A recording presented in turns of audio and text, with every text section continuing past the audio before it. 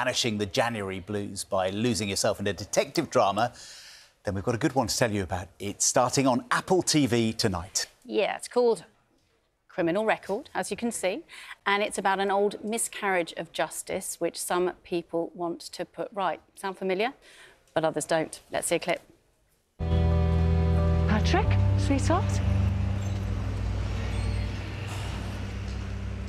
Look at you. Angel. You're not supposed to be here. I know. Listen, I wouldn't ask. Go away. It's just, he gets so down. He just wants to wish you happy birthday, love. It was last month. I know. But you know you mean the world to him. You and your mum. Hang on, Errol, love. Please. Talk to him.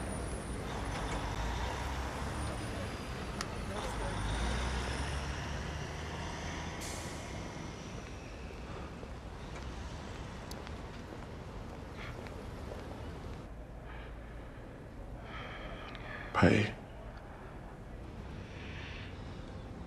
Patrick.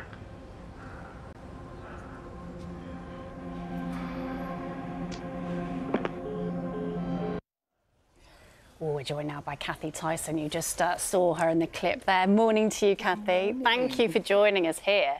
Oh, it's gripping stuff, isn't it? Yeah, it's great. And it is out today. And we did this in the summer of 2022. So... Can you remember the plot? Yeah, I can. Who done it? Yeah. I can't tell you. But already it's receiving fantastic reviews, and it's already 100% on Rotten Tomatoes. Really? Which is fantastic. And it comes out today. 2 episodes drop today, and then every other Wednesday, that's when one episode drops. So people have got to wait, because we seem to have gone through this phase where it would all drop at once and you could binge it all night. Yeah, no, it's we have to wait for this. Isn't that great? That's my kind of way to do it. Well, you need that kind of sense of frustration and waiting. You need the cliffhangers. You don't want to just click immediately. Yeah. Yeah, at least 1 and 2 come together as well. Yeah. So it's an honour to be in it, and, you know, just reflecting on who you've just had on as well. My character, Doris Mathis, is similar to these extraordinary, ordinary folk that you've just had on from the post office. Yeah. You know, I don't think I could do what she's done. I hope I could, my character, but I don't think I could. Just explain, give us a little bit of the background. Well, her son was convicted of a crime that she believes he doesn't commit, and she keeps on trying to fight for his innocence. That's part of the plot of Criminal Record, and she campaigns. She has a faith, and that keeps her going, and she campaigns for her son's innocence, and also she's aware of the corruption that has gone on within the police force. She's very aware of that. So that increases her belief in her son because of the research she's done into the local police force. What kind of research did you do for the role? I guess it forces you to look at all kinds of things in the news. Not all actors research, and I respect that as well. I do.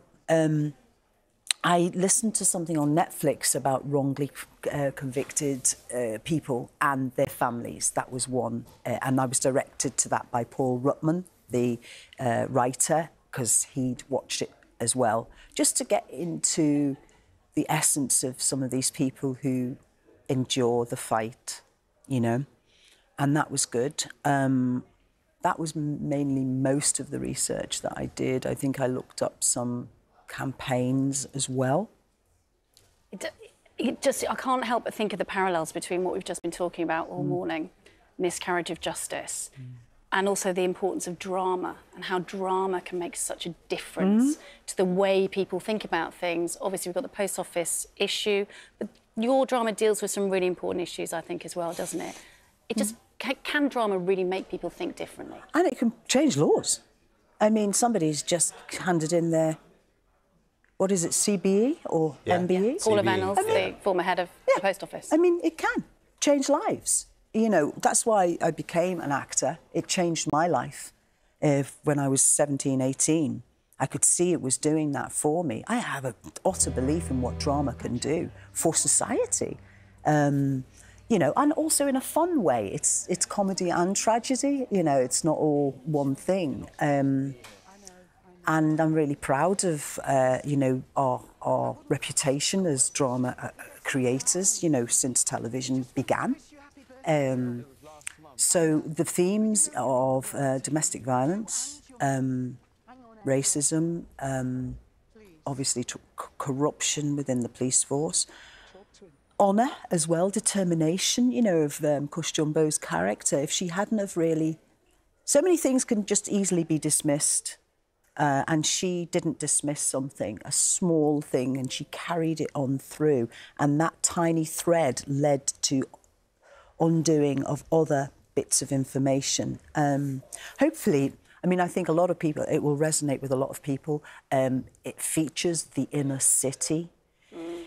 So people can resonate with all that involves that, living in the inner city with, you know, the infrastructure, the cage of that, and how it works for them and works against them. Yeah. But hopefully, I mean, it will help us.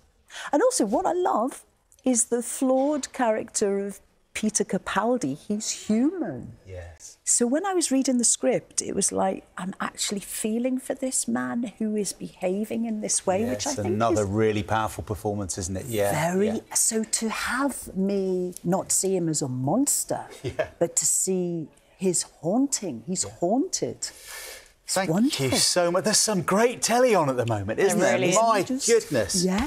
But we're definitely going to watch this one till the end. Thank you so much, Cathy, for coming. Criminal Record, available from today on Apple TV+. Episodes